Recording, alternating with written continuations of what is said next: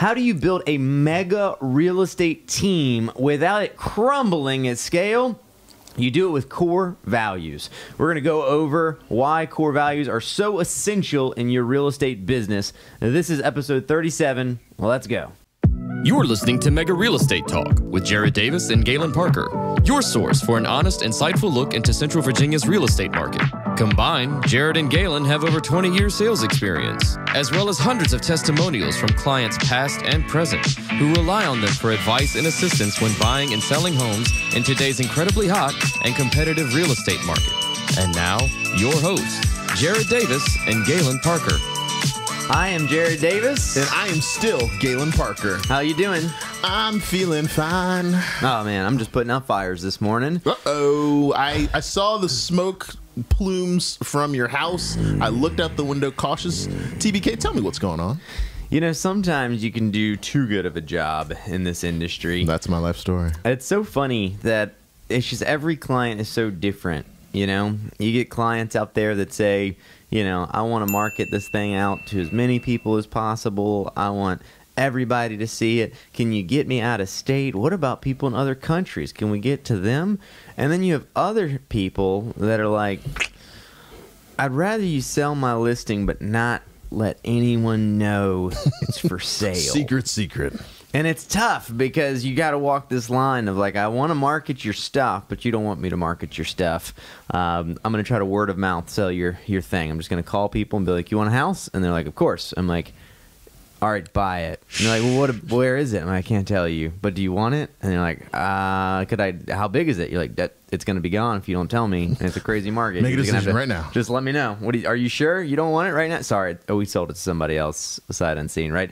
So someone just got super upset because we marketed their stuff and someone saw it and they didn't want them to see it. And, you know, it was just on our personal Facebook page. So I'm guessing they just, you know, maybe Google searched the address and happened to find it. But it's just funny how you can somehow upset people for, I guess, getting it out to too many people. Yeah. So, you know, we've been trying to fix that this morning and make sure we market less. This is one of the few times where someone's like, hey, we want you to do less. We said we will assure you we'll get it to less people moving forward than we have currently been getting it out to. And if anyone's ever met Jared and myself, they know we are generally guilty of doing the most. That's right. So, like, people are always like, you guys are doing the most. You're doing a lot. So this is one time we're just like, too much.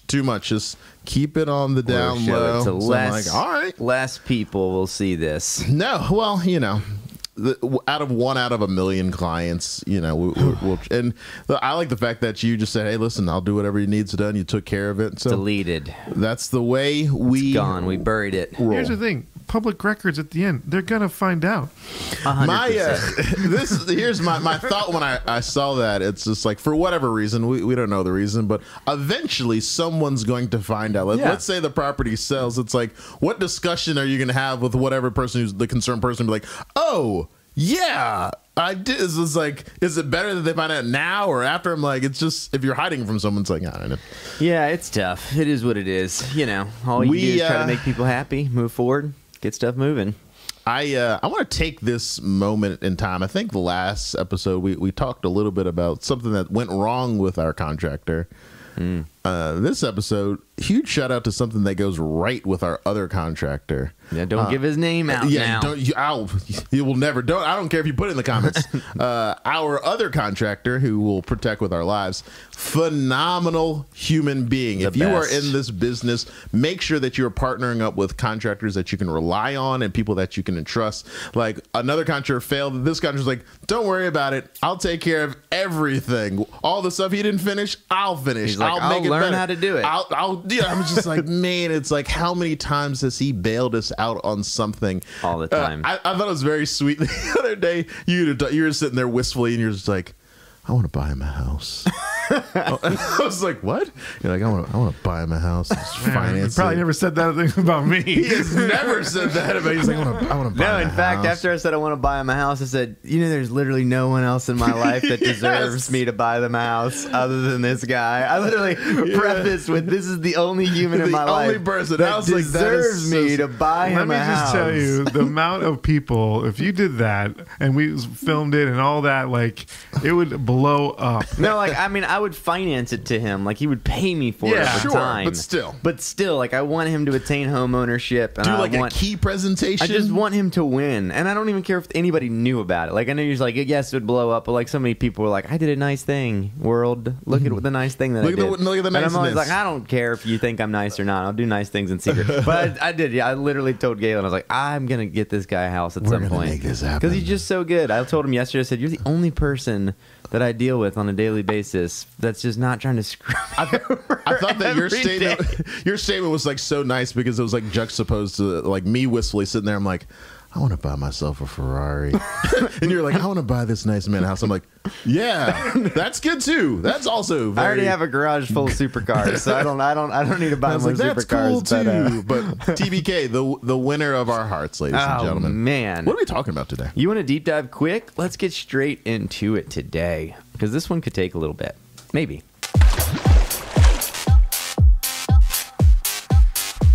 It's hilarious. It's knowing what the music is that gets you guys. You can see that we definitely like this type better than like your grunge rock from last episode. What time is it? Doesn't matter, because I'm awake either way. It's pumping me up. And we faded in proper time. I love it. Today we are going over why your business should be built on core values. This is a big one for us. We have scaled very quickly. We've got 24 people on team that are agents. We have a couple staff that handle transactions. We have a couple virtual assistants in the Philippines. We are dealing with growing the actual EXP model. So we've got, we're heading to essentially trying to get to 100 people in that organization right this second and more as that grows out. And as we have scaled, we have realized just how crucial core values in your business are. I've also realized that most people don't do anything with this, whether they're big, whether they're by themselves, whether they're a solo agent, whether they're a team. The brokerage has no core values. They have no idea. And that's why, obviously, it's a revolving door at a lot of companies. I think it's like just so important to have these in place, and I think we've gone through our own growing pains with the team. Yes. And you and I, we jumped on a call with a coach last Friday, and he basically kind of just reminded us of what we should be. You know, he helped us in the beginning about establishing the core values, and then he kind of highlighted, and this is a lot what we're going to talk about today, but it's just like establishing your core values, living by your core values, hiring by your core values, coaching by them, and then if the time arises and it's necessary, firing by your core values. And so this is very, I was joking, I was like, we got to keep this under 30, because anytime Jared and I have something that we're both super passionate about, that's like a 3-hour, so we're just like, all right, we got to keep ourselves controlled. But this is super important for you guys as business owners, and it's also a nice relief for like an employee to know that you guys have core values, and then they know what's expected of them, and they know how they can like impact change for their own business and on the team. So let's go to it. So first things first, for all you people listening, they're saying, I don't even, what's a core value? I don't even know what that is. Should we wait a second? All right. Just remember, what is a core value? Eddie, you're also looking for what is a core value for 500. So what is a core value? The answer of the day is, what is a core value? We're waiting because he's not done. I think he's waiting too. And he's like, the guy's like, I can't wait till they talk. He's like, I mean, is he trying to blow the leaves into the house? That's what it sounds like. Sounds like he's Yet again, not a great teaser. the second he's I'm like, all right, I think we're good. I need content teasers. I like the funny ones too. We need all of them. Yeah. We need all of the things. So you asked the question, what is a core value? I'll give the long what I think is, and you'll probably break it down for them. Does that make sense? Sure. So you're like, what I think a core value is, it's an unchangeable intrinsic principle that every business needs to have, that they're able to identify not just who, or not where they're going, but who they are, and then why they're going there. So it's they're establishing their own identity. Yeah. So you'd set a principle. So it's pretty much a foundation block, right? Yep. It's a building block. So if you're going to build a business and you pictured it like a house, you got to start with the foundation. If you build a crappy foundation, then the house is going to crumble and fall down, right? So this is really incorporating an overall vision of what your business is going to be. So when you're building on core values, typically you're also building on your core focuses, you're focusing on your goals, your marketing strategy, all of these things so that you have a clear-cut picture of where you're headed, but so that your employees also have a clear-cut vision for where they're headed. But for this specific thing, we want to get into the actual core values that the business is built on. So not as much the goals, because your goals are going to be different than our goals, right? Not as much your 5-year visions and 10-year visions and 1-year visions, because again, all of that you need to put into place your own. But what do you want your people to be living on, not only in their actual lives, but in their business lives, right?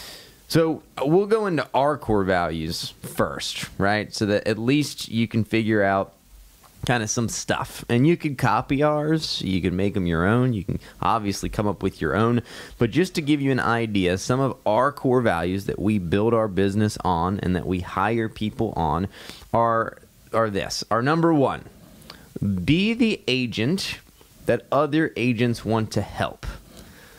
This one is so crucial because if you're an agent on a team or a team lead or the owner or whatever it may be, and you are constantly complaining, right? Or you're complaining about other agents, right? Do you think the other agents are going to want to help you when you need help, right?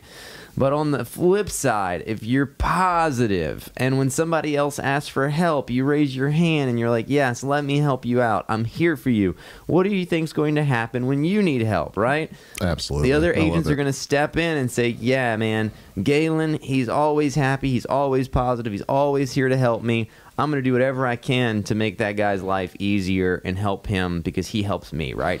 So that is our number 1 core value with our team, is be the agent that other agents want to help. And I'll interject here just like an example. So this, one of my biggest faults, and like a lot of my friends, we talk about it, double booking.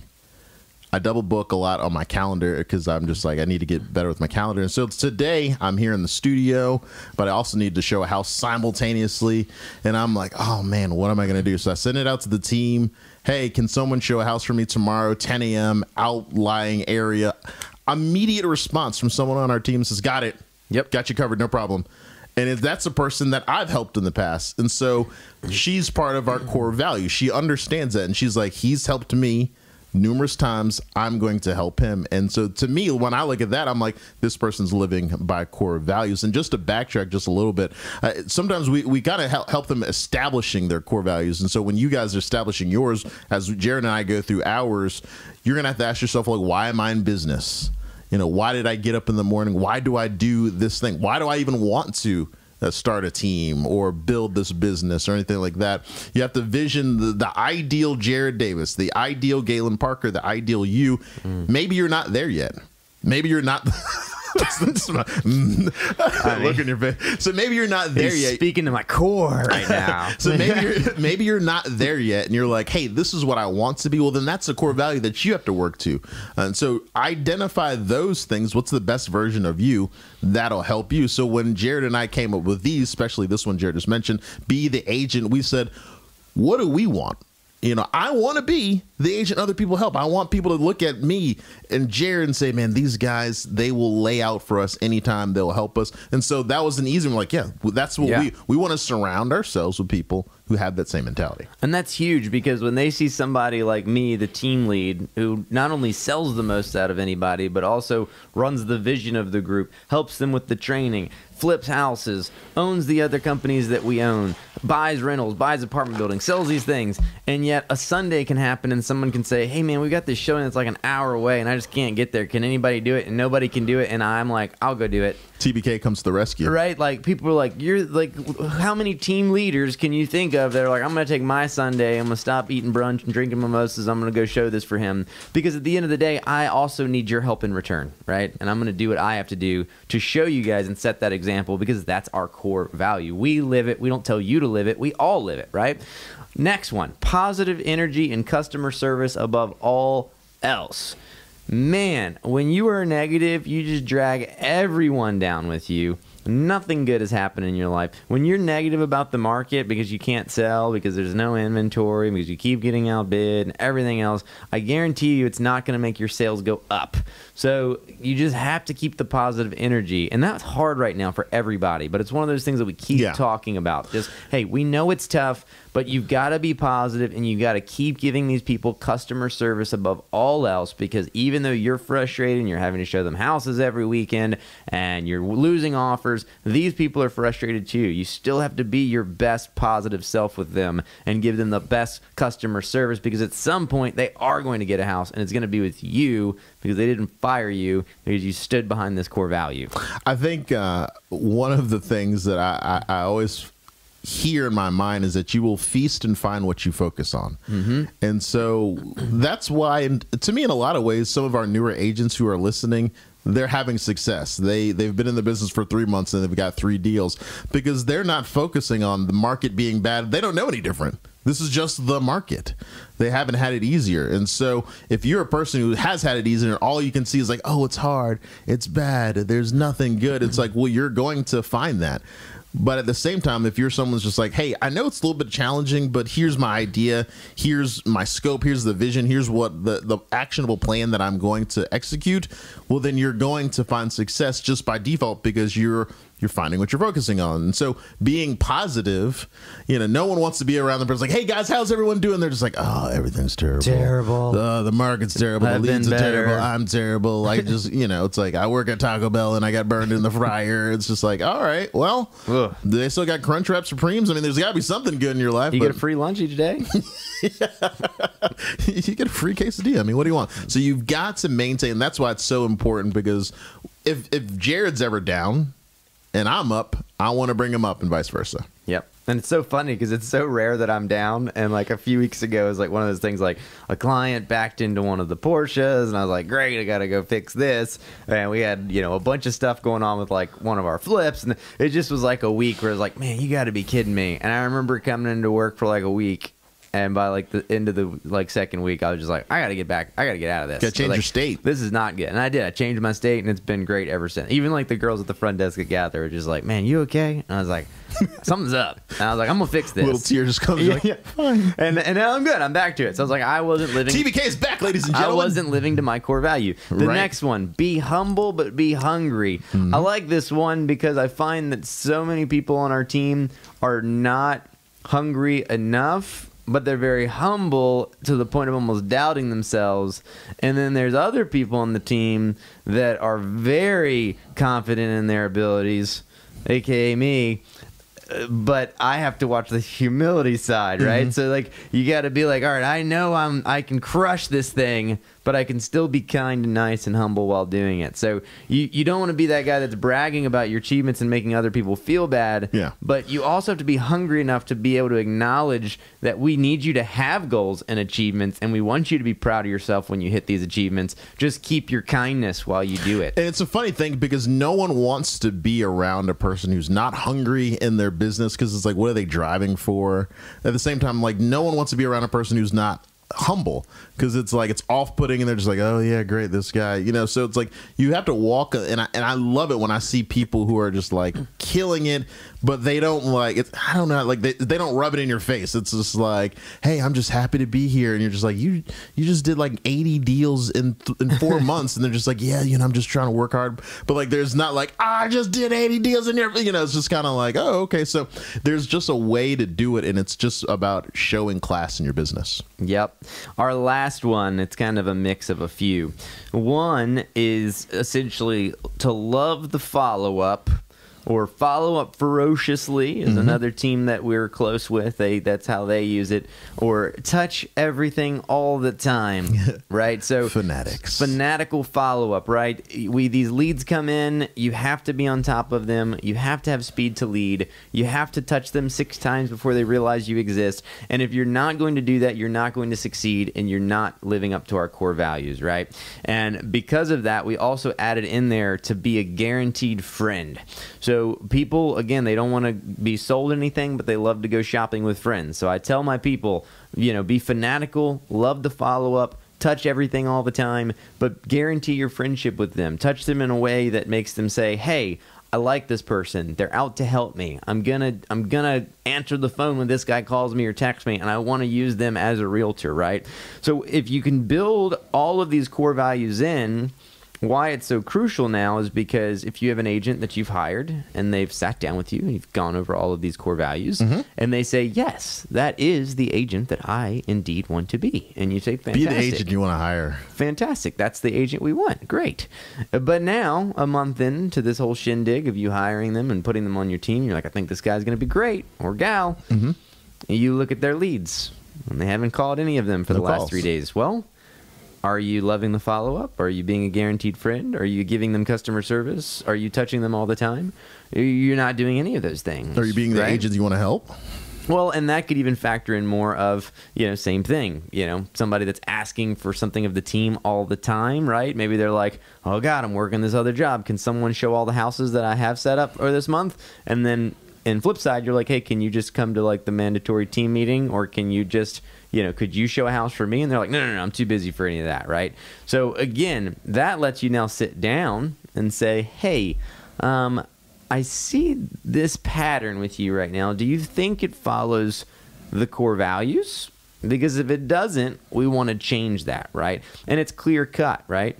And then on top of these core values, you should also have a core focus, right? So these core values fit into what your focus is for your company. And it can be broad, it can be very specific, but you want to know what is our focus and are we all heading towards that same focus. So for us, our purpose, our cause, our passion is to change and improve lives while building long-term friendships in the process, right? We're going to help improve our agents' lives. We're going to improve our clients' lives. We're going to improve our investors' lives, right? And hopefully when it's all said and done, we're all friends while doing it. Our past clients, our current customers, to-be customers, our agents, we're going to build friendships. Our niche is we help people to buy, sell, and build investments for the future, and we help people unleash their unrealized potential, right? That's our core vision. So if you can sit down with us and say, do you want to have your untapped potential unleashed? Do you want to help people build their lives into the future? Do you want to build long-term friendships during the process while changing your life and improving other people's lives?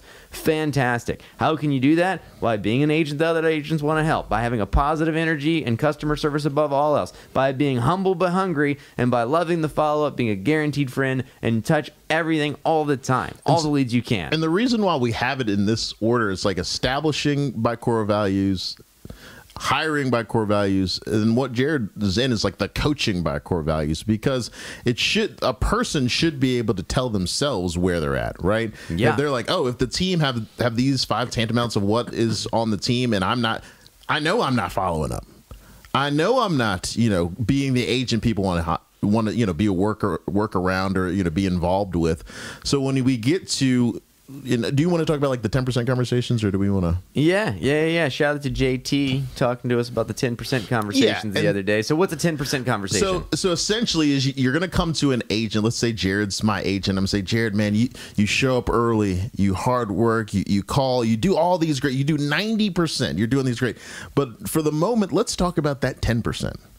There's a 10% that you're just not doing. You're not following up. And if you remember we talked about establishing our core values. Remember those? I do. I remember. Like, you're not fitting these in. So how can we do this? Because if you just do that 10% more, you're going to be right in line with all the other agents. So sometimes you're going to have an agent where you need to have that. And it's kind of like you and I both know the compliment model, right? The sandwich. It's very similar to that, because you're talking about that 90%. Hey, here's all the things you're doing great. Here's the 10% that I think you need to work on.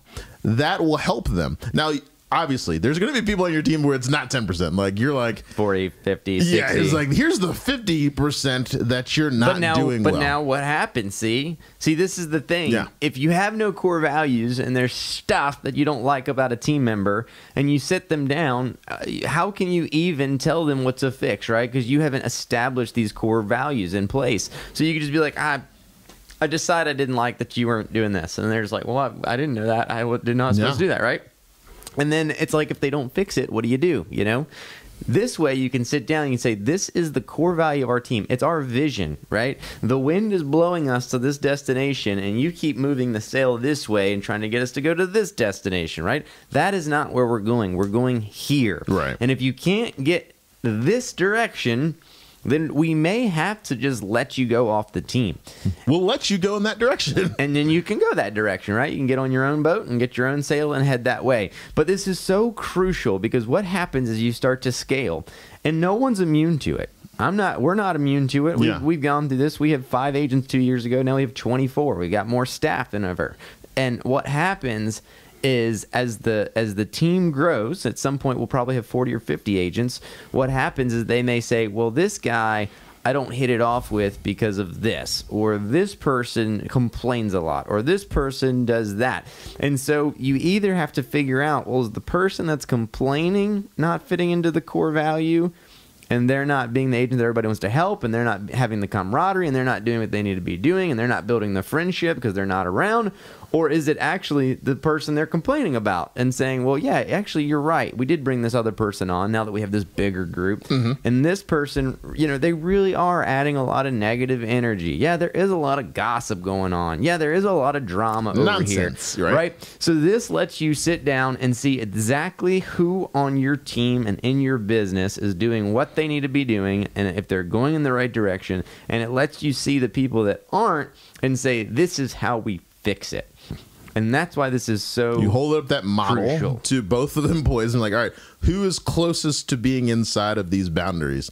And then when you see who's not, you're like, okay, it's clear. It's clear what they're not doing correctly. And so that's why I love when we kind of just talk about core values, because I always think if you are in the business of doing this as a team annually, if not quarterly, you need to have a meeting with all your staff and just remind them, like, hey guys, don't forget, hey, do you know what the core values are? Here's the vision. So that people are like, oh, okay, that's right. I need to make sure, like, are you still in harmony with the vision? Are you, as Jared said, are you still going in the same direction of our boat? And if you're not, it's like, do you want to? Yeah. Do you, because you can get thrown over the side, you can anchor. We don't need that. We don't want anyone slowing us down from where we're going. So it might not be a good fit. And you need a vision for every aspect of your business, pretty much, right? I mean, for us, right, with EXP, our vision with EXP is to grow a team of agents all across not only the country, but even in other countries, right? Yeah. And so for you, if you're listening to this as a team agent or a solo agent or anybody right now that's in another area of the country, and you're saying, man, I'd like to reach out and talk about partnering with these guys. If you're with some other brokerage and you're like, what do Jared and Galen offer when we partner up? Like, please reach out, because we got a vision for that. It's like, how do we train teams all across the country, all across the world, to build their business into $100+ million sales teams, right? And sales businesses, while growing other aspects like mortgage and title and all of these other things that we're helping other people with. But that's our clear-cut vision. And it's the same thing, because if you reach out and you're from Omaha and we talk to you and we have a different vision, right, and you don't fit into our core values, then it may not be a good partnership, right? And so you have to figure that out, because it lets you start weeding through things, and it's going to help with all of your growing pains as you start growing. And again, you're going to have growing pains. And I like it, because this is not something that we're talking about in the obscurity. It's like, we've gone through this. We've felt the growing pains, and that's why we're saying, like, hey, you don't have to do what we did, because we went wrong. We fixed it. We retooled. So, like, we're giving you the end result so that you don't have to experience that. You'll have your own pains, trust me. Yeah, 100%. Yeah, and it just depends on how big you want to get too. But just know that anything past probably 10, 15 people, I mean, you really start getting into, who's a good click? Or are they following and doing what they're supposed to be doing? Are they working the business like they should? It just is what it is. And then you've got to decide things like, do you only want part-time, or do you only want full-time agents? Will you take part-time agents? How are you going to split up your actual sales team? What's required? What's not required? So all of that stuff may be part of your core values, right? Your core value may say, our agents attend, whatever it is every single week. And if they miss it, then they're not really, a part of that core value. They're not a part of our vision. So that's for you guys. The other thing is, as you build the core values, as you build that vision, as you know what your mission statement is, that next thing you can start to look at now is, all right, now that all this is in place, what goals do we want to hit with this, right? As long as we're working by these goals or these core values, what are we now trying to accomplish in the next year? What are we trying to accomplish in the next 3 years, 5 years, 7 years, 10 years? And then how do you do that? So we can actually, this would this would go on way longer if we did all of these things. So today's we're just talking about getting your core values in place. But if you're interested to know kind of what the next step, hey, we have put core values in place. Hey, we're wondering, how do we break down our goals? How do we break this down? Feel free to reach out to us. Comment below if there's anything that you've missed, if you're watching on YouTube or if you're listening. But I think that's about it, Galen. Is there anything else you want to bring up? No, those are big. That's my big ones, about just living by it and then eventually firing by it. That's it. And some people say slow to hire, quick to fire. We tend to, in this industry at least, we run typically a quick to hire, also kind of quick to fire model, because we need the agents. Again, if we think they're going to fit the core values, we're very quick to hire to try to get them on the team and get them moving along and help them out. But at the end of the day, you can also be pretty quick to fire if you realize that, hey, this person is messing up the team dynamic. Right? Yeah. So that's it. We appreciate you watching. Again, if there's anything that we can do to help you with this, feel free to comment up. You can reach us directly. You can email me at jared@centralvarealty.com. Or you can find us on social media, __ the Davis Group. Galen, they can find you where? You can find me on Instagram at your realtor's favorite realtor RVA. Or you can email me at galen@centralvarealty.com. And if you use your realtor's favorite realtor pretty much anywhere on Facebook, Twitter, TikTok, you'll find me. That's right. And again, if you are a real estate agent, independent, solo, team, whatever it is, and you want to link up, feel free to reach out to us. We'd love to help you grow your business. We thank you very much for watching. Have a great one. If you have a real estate question that you would like to ask Jared or Galen, reach out to them at jared@centralvarealty.com or galen@centralvarealty.com. Who knows, it may even be featured on an upcoming episode.